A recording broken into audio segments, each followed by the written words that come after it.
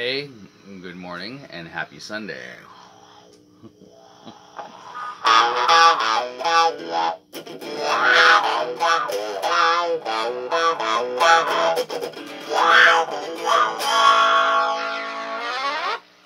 Okay, why is he playing Walk This Way with a talk box?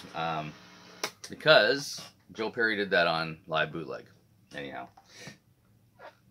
And Joe Perry, incidentally, for you guys keeping score on the gear, he did not play an actual heel talk box, which was all the rage, which was kind of invented by Joe Walsh, sort of thing.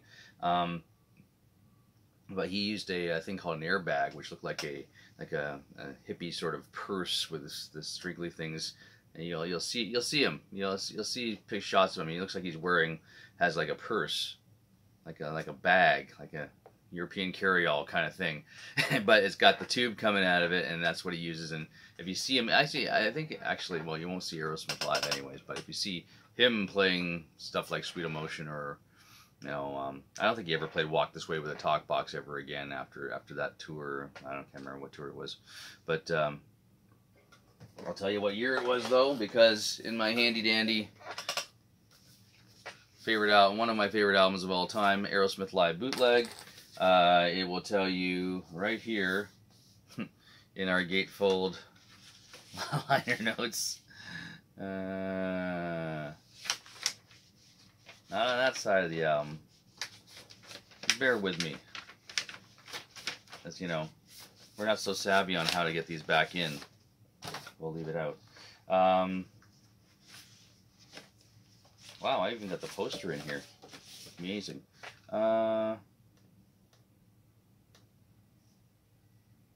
Walk This Way. March 2nd in Detroit. March 2nd, 1978.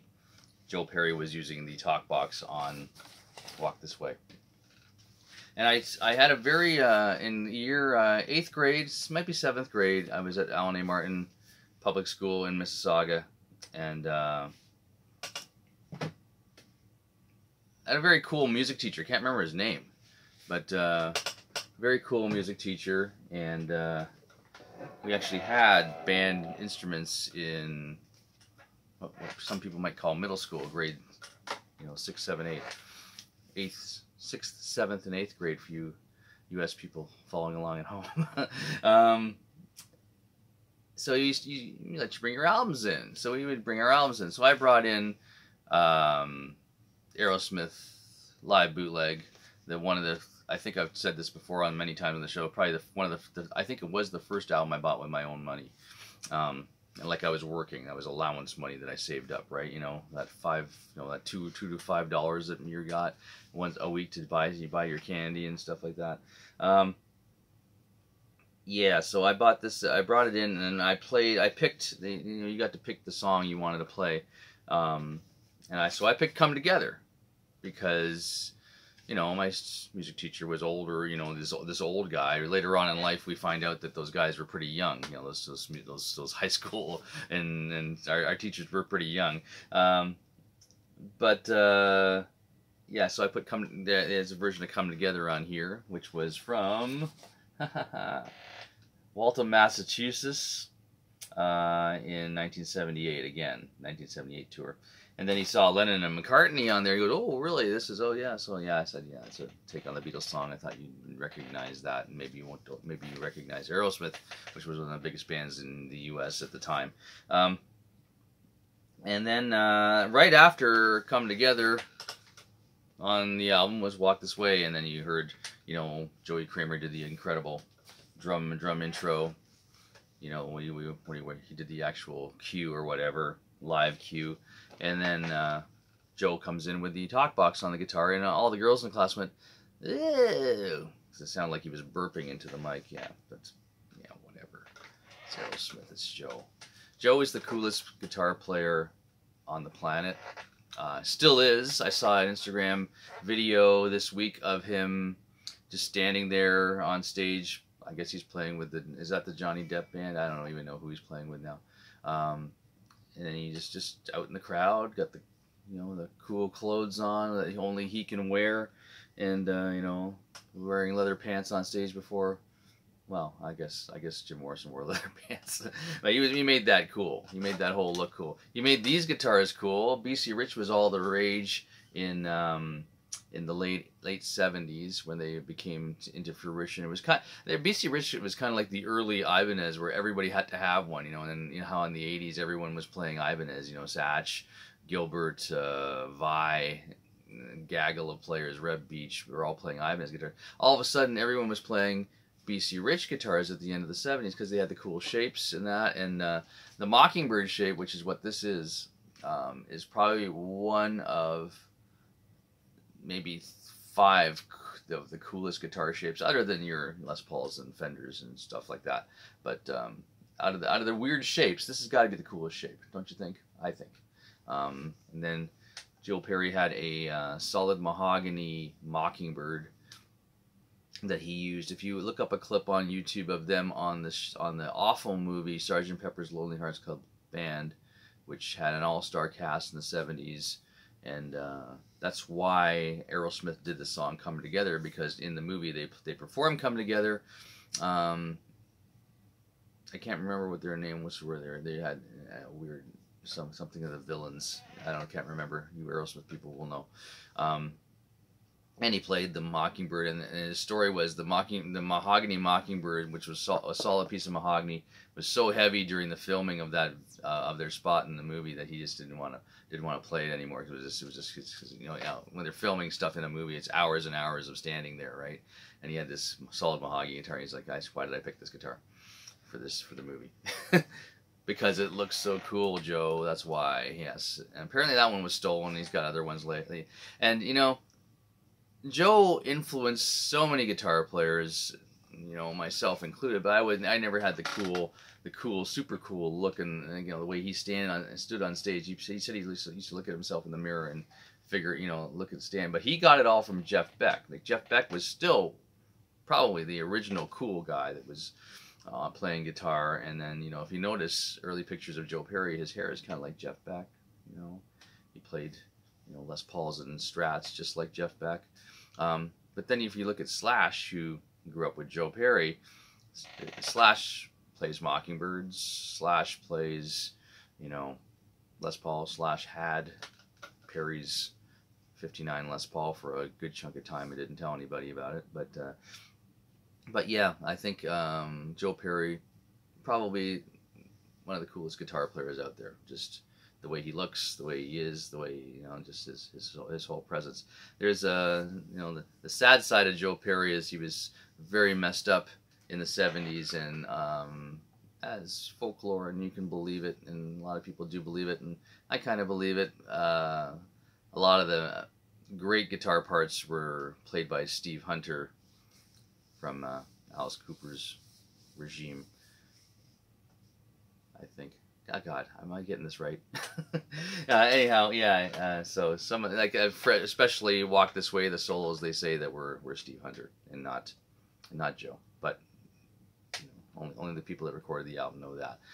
Only because he, you know, when they made I heard when they made "Draw the Line," he was barely there. They recorded it in some old building, and they all were living there anyways, but it was kind of a weird scene. And that's why eventually I got into Aerosmith when they were breaking up. When Joe left, I was into Aerosmith, and all of a sudden they had Jimmy Crespo on guitar, and shortly after that, and so I bought this album, and my second album I bought was Night in the Ruts, which I didn't pull out, but Night in the Ruts was Joe Perry's last album with the band of that era when he left. And then Jimmy Crespo actually, they say, played a little bit on that album. So did a few other guitar players that filled in for him when he left. But great. One of the best quotes about that whole scene was Aerosmith without Joe Perry is like the cheeseburger without the cheese. You know, you just needed Joe Perry in the band. Kind of like how you kind of need Motley Crue you kind of need Mick Mars and Motley Crue if you've seen him with John Five. It just helps the whole situation. But yeah, I'm getting back to my music class. Yeah, my cool teacher, you know, took the Let Walk This Way play and gave it back, gave me the album back, and then some kid in the class said, "Hey, can I borrow that so I can tape it?" In the beginning of music sharing happened. No, I didn't get it back for about a year, like a year. Asking the guy every day, every month. Finally, I got it. I actually got a friend of mine that lived near that guy to go over to his house and get it, which was pretty, you know. I mean, come on, he probably just too lazy to bring it to school. Probably didn't even play it. Probably didn't even tape it. You know, taping records, man. Remember that? We used to get cassettes and tape records. I guess that's where all, like I said, this is where music sharing started. You know, Metallica wouldn't have had that cult following without all the cassettes for the underground metal people that were passing them around in the 80s, you know. So, you know, sadly, our children will not have the pleasure of going out and buying their favorite album. I mean, it's a novelty to buy vinyl right now, but to have, you know, be waiting to see that in the record store was a big thing. And sadly, music's free now.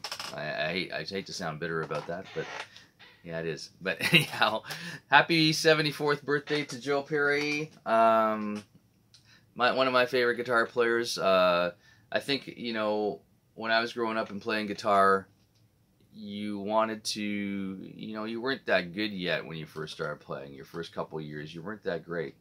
And I couldn't play the crazy Led Zeppelin fast licks yet, or the Van Halen tapping, or all that stuff. So I gravitated to some easier stuff that I could play power chords. Not saying that Joe's stuff was simple or anything like that, but I could learn an entire album of Aerosmith before I could learn an entire Van Halen album, you know, back then when I was like 12 years old, learning how to play guitar. And then, you know, I learned a whole pile of other, like, easy stuff. Whenever I heard a power chord, I just figured it out. You know, I think everybody who's around my 50-something age probably was the same way when they're learning how to play guitar. You know, now they got the internet that tells us how to do everything, and it's very confusing for people. So get yourself a good guitar teacher. Anyhow, cheers, everybody. We got a huge weekend next weekend. Pretty much every project that I'm working with right now is going to be at the St. George Apple Fest. St. George is a small town outside of my town in Brantford, Ontario. Every year they have a huge gathering in the street for Apple Fest, and I'll be there. My Mike, Brad, and my friends in Powerglide will be there. Bridge on Fire will be second last act of the festivities on Sunday at 2 p.m. if you're coming out in the area. Jacob D'Souza and myself, and possibly Oscar from the Harriets, we don't know if he's coming out yet, will be at 1:30 on Saturday. To recap, Bridge on Fire at 2 p.m. Sunday. Avalon Music Academy, we're going to have a huge bunch of performances by some killer students, as well as a lot of our teachers are going to perform at 11 a.m. on both days. So that's 11 a.m. we're opening the show on 11 a.m. Saturday and 11 a.m. Sunday. So come on out. Shout out to my student Liam Leduc, who is in the Paris Dover Pipe Band, as well as playing with Avalon on Saturday and Sunday. And I think on Sunday he may have to play with his entire regalia pipe costume on, which would be kind of funny. I think you should do that. You should do that if you're watching. Anyhow, love the BC Rich line from the late 80s. The BC Rich Bitch, the BC Rich Eagle, Seagull, and the Mockingbird, and the gaggle of double necks and stuff like that they made out were a beautiful set of guitars that are still around. People still play them. This is kind of heavy, so I'm going to put it down. Anyways, talk boxes rule. They're a pain to set up, as you know. This show's too long. See you next weekend at Apple Fest, and rock on, all my brothers out there who are still playing outside, and when it's still pretty warm out. What am I saying? Anyways, take it easy. Have a good one. Bye-bye.